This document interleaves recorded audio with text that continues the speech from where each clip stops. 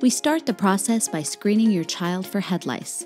Identifying a lice infestation isn't always easy for parents, so we want to confirm that lice really are present. Our trained lice removal technicians will do a complete and thorough inspection of every part of your child's scalp and hair. Lice primarily live on the scalp, or on the hair just above the scalp. Their eggs, or nits, as they are often called, are attached to the hair, usually within an inch or two of the scalp. Both lice and their eggs are very tiny and can be hard to detect. However, they can be readily identified by our trained technicians.